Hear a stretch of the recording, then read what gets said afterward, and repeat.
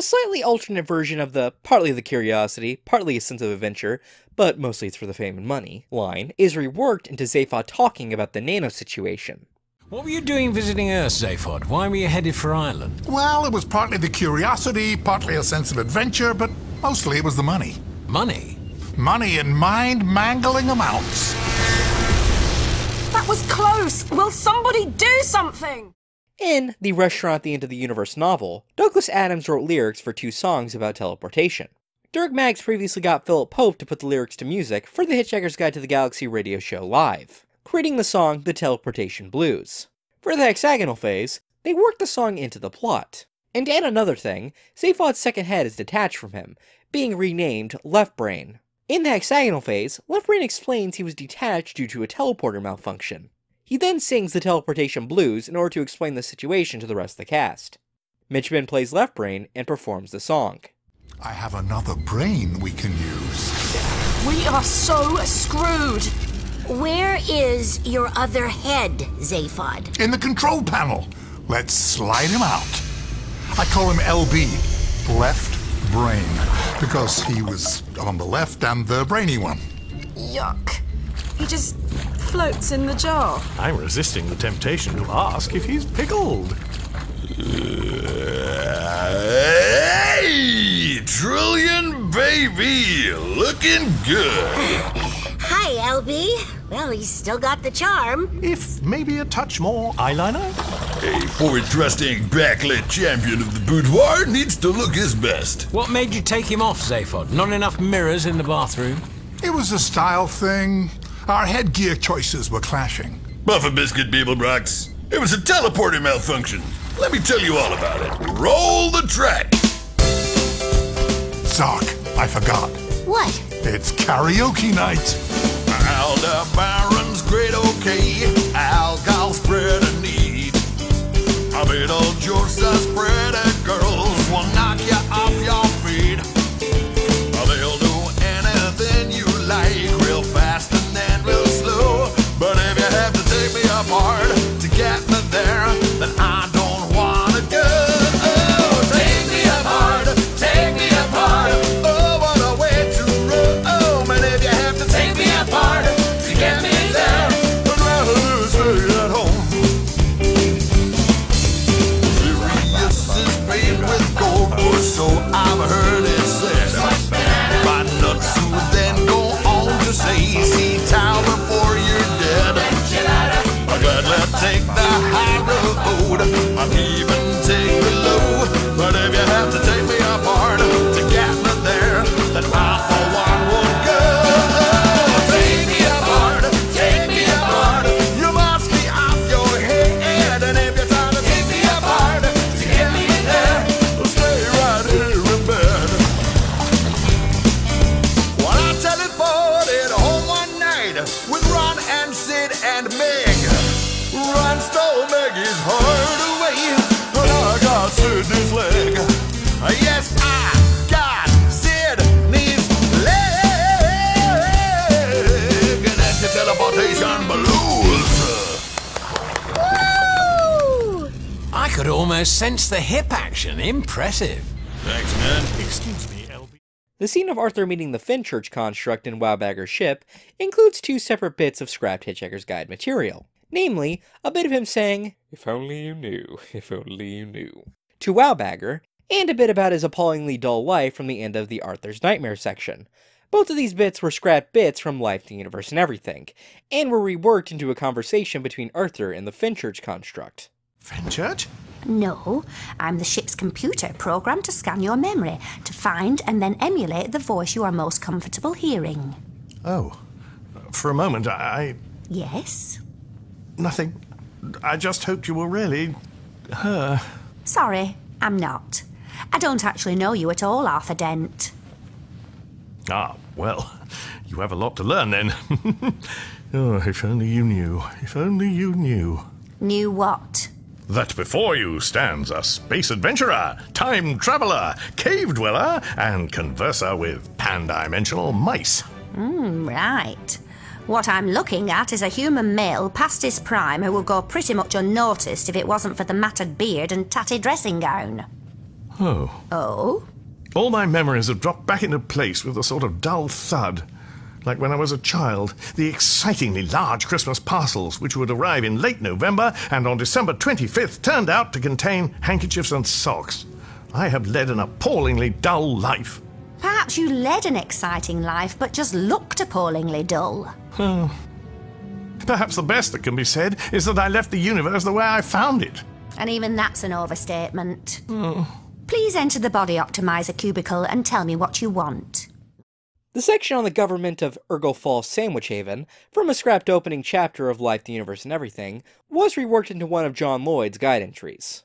On the planet Urgle Falls Sandwich Haven, a new government has just been elected by a narrow majority of voters who prefer to believe any old fib printed in a lurid headline over mere facts. The new government is pledged to oppose, rout, and undo utterly all that the previous government set out to do. This involves moving the entire population of the planet back out of the sea, cutting off their fins, and learning about bricks again, while the mineral-rich seabed is ruthlessly plundered for private profit. But democracy is more important than a bunch of gangsters in power to the Urgle Falls Sandwich Havens. They just keep their fins somewhere they know they can find them after the next election. This relaxed approach to adversity is not shared by Zaphod Beeblebrox, who arrives on Asgard's Rainbow Bridge after a close encounter with the vacuum of space. The original scrap section on Wowbagger from Life, the Universe, and Everything, where he stole an immortality stone and was on the run, was reworked into a guide entry about an ancestor of Wowbagger named Wowbagger Ultrajax. Wowbagger the Infinitely Prolonged is not the first of his line to be afflicted by immortality, nor the first to wish it had not been thrust upon him.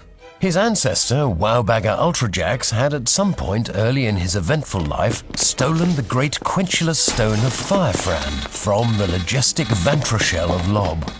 So far from being thereby enabled to lead a life of shameless luxury and hedonism as he had hoped, he'd been forced to spend the greater part of his time fleeing the Silastic armor fiends of Striterax as they pursued him from world to world. When the Silastic armor fiends flagged in the chase, their places were taken by the strenuous Garfighters of Stug. And when they had had enough, the strangulous Styletons of Haglavinda pursued Wowbagger back again, until he began seriously to regret that he had ever stolen the wretched stone in the first place. His vexation was increased by the fact that the power for which the quenchulous stone was famous was that of bestowing eternal life on its owner. And it was beginning to look as if he had an awful lot more of this aggravating lifestyle to look forward to. He could simply get rid of the stone, but being now something over 300,000 million years old, he couldn't help feeling that it would be an awful waste of time if he were just to give up now. Added to which, he would of course simply drop down dead if he lost the stone, and he regarded this as a constant and annoying temptation rather than an acceptable solution. The fate of Wowbagger Ultrajax is as yet unknown.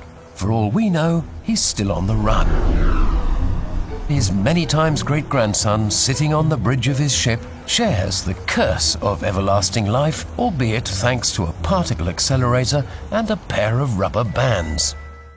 Ford's prior history with the Citrica Golumbits was further expanded upon in an early version of the chapter about Wowbagger in Life, the Universe, and Everything, which was, of course, scrapped. It was reworked into the Hexagonal Phase by having the construct in Wowbagger's ship briefly turn into Centrica Golumbits, before switching back to Fenchurch. Ford then reveals his history with the Centrica to Arthur. In that case, I have an idea. Call it up. Computer? You called Arthur? Computer? Yes, Ford, darling. My God, what is that? Wow. Eccentrica Golumbits. Shall I slip into something less formal? No! Please! Can we please have Fenchurch back? Of course. I was trying to be polite, constructing a familiar presence from Ford's memories. Ooh, that was close. There are memories best left alone. Yes, I see what you mean. Oh, I don't know. She looked like a bit of a character. Arthur, I can't put this with much more delicacy and coherence than you might comfortably squeeze onto the slide plate of an electron microscope, but I'll try.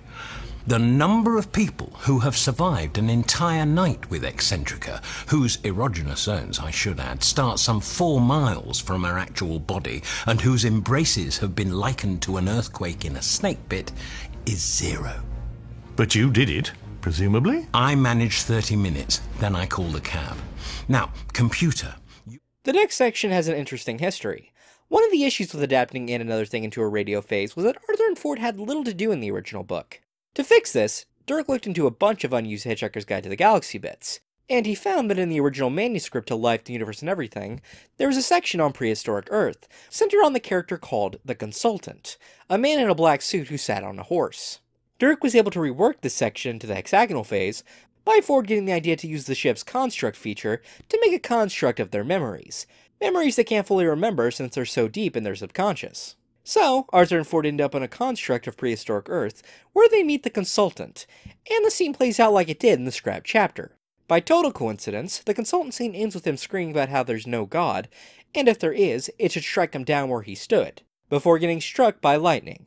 Both Thor and the concept of gods is a huge plot element of And Another Thing. You're aware that the Guide Mark II manipulated our minds to place us in a virtual form of time and space? Yes. Can you do the same thing? Not exactly. I don't have unfiltered perception, but I can create a construct which will seem real and will interact with you. But won't it just serve up stuff we know already? It has a pan-dimensional aspect. This ship was Thor's, so the computer is touched by godly magic. Well, in that case, look into my memory, beyond my conscious recall, and see if you can find someone from whom we could get some answers, both Arthur and myself at the same time. There is a lot beyond your conscious recall.